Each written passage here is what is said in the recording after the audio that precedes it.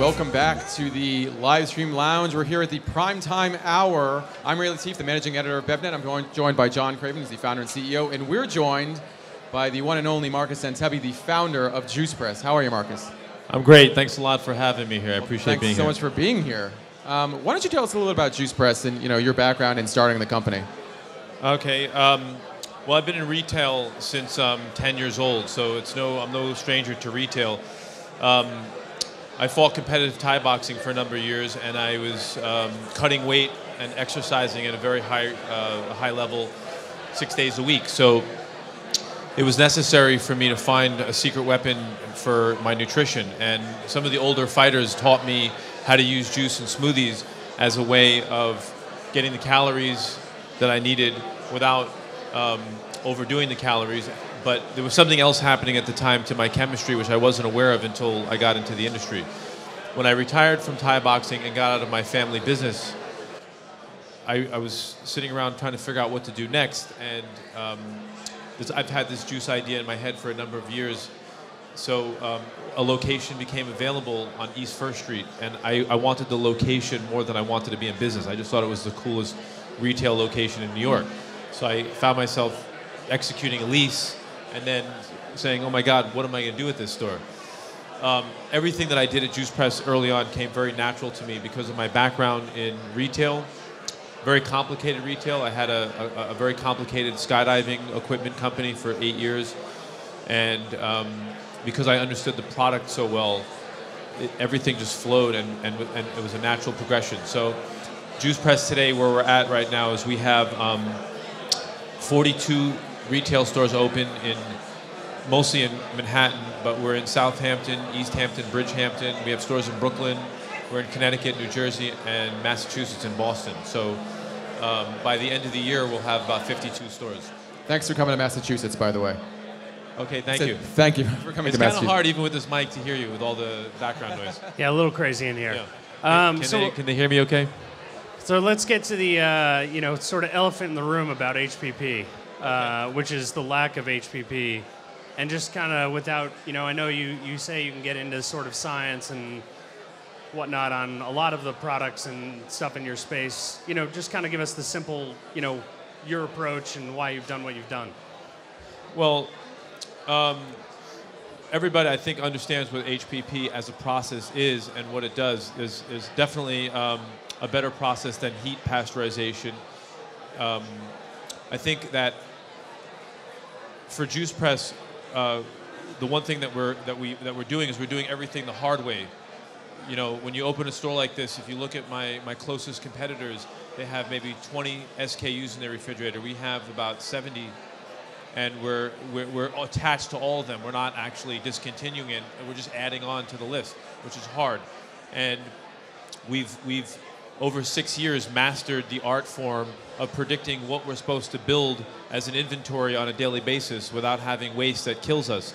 So our waste levels are incredibly low, somewhere between 4 and 5% of our bottles that we make, which is incredible. So the first thing everyone understands that the kill step is required for somebody who's doing a wholesale of juice. So it's definitely the method to use over other methods that are available. The problem that I have with HPP as a consumer is that I don't like the taste of a juice once it's past 3 or 4 days. And I've tested HPP myself because I'm concerned of having a protection in place if the FDA changes the laws about a company my size with a centralized kitchen. I don't want to just be caught with my pants down. So I did a lot of research on my own, figuring out what can be done. And what I discovered about HPP is that at full pressure, most of my juices actually taste pretty good 2 or 3 days after the HPP process is done. On the 4th and 5th day, the taste of it just goes right into the toilet. And I don't want to design formulations to work on HPP. I want to design formulations for people's chemistry and for the benefits that a raw fresh juice would have. So that's really where we're at right now with HPP and why we use HPP, why we don't use HPP. What I did discover actually is that if I was required to use HPP, I would probably recoin the term HPP. I would change it to LPP. I would call it low pressure pasteurization, and I would use the lowest possible setting to whatever the lowest possible setting is for that particular formulation to achieve the 5-log reduction, and then I wouldn't have the shelf life. So I would still be the shortest shelf life, but I'd be able to sell the product wherever I needed to sell the product, and likely not in a wholesale environment. So that's something, if I had to do it by law, and that was the business model, I figured out how to do that. So I could keep the taste, have the kill step, and still, be able to function within the program that I'm looking to do. And is wholesale distribution part of the plan for Juice Press? I mean, it's not part of what you're doing right now, right? Well, we don't wholesale, obviously, because we're not achieving the 5-log reduction. And we're building a retail brand. And with what we have going on, it's not really possible to do both at the same time. I think when you think about it, if I was a wholesale brand, it would be nearly impossible for me to then say I want to become a retail brand. So as a retail brand, it's definitely an exit strategy, or somewhere in the middle, or the 3/4 way down the road, where we can say, okay, now we have 100 SKUs, and 10 of them are so widely accepted, and we're ready to create a supermarket line and concentrate on that. And we definitely want to do that. We have beverages now that we feel would be ideal for a supermarket brand. They're products that I don't think people are going to for optimal health. They're going to them as a better decision. So, for example, we have an amazing cold brewed coffee line that uses fresh almond milk, for example. I don't think people think of that the same way they think of a green juice. So having a product line like that we HPP, and that's a $5 product in the supermarket, is really a great entry into the wholesale business. It's a great entry level to the wholesale business. And HPP and cold pressed juice have been on quite a run the last 3 or 4 years. Where do you see the category as it is today, and where do you see the category over the next 3 or 4 years?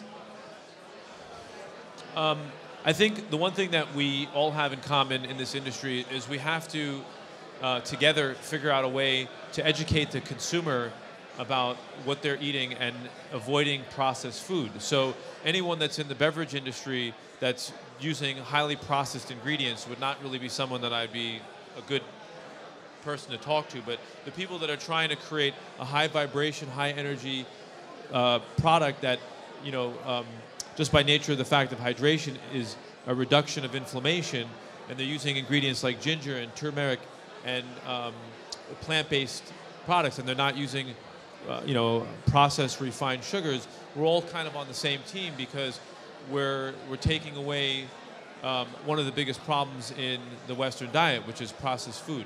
So as we today, as an example, in the New York Post, the Mets pitcher Noah Syndergaard, there's a big spread on him about how much juice he's drinking, and that his trainer and everyone that's around him is promoting a very low inflammation diet, and he's saying outright that juice is a big part of his regimen.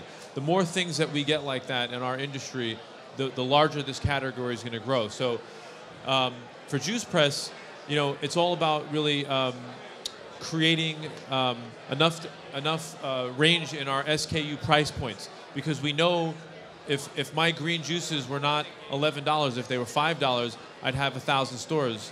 So for me, the more I can have premium products that don't compromise the integrity but allow people to buy into the brand. For example, we have a line of functional waters at Juice Press. For example, we have an aloe water, we have a probiotic water, we have a vitamin D water, a vitamin C water, we have a rose water, and we're expanding those lines. They're all $3 items. They're functional. They actually have benefits, and it's actually water. So if I was in the industry right now, in the wholesale industry, I would really try to I would concentrate on delivering real products that can be functional and deliver slightly more than just hydration.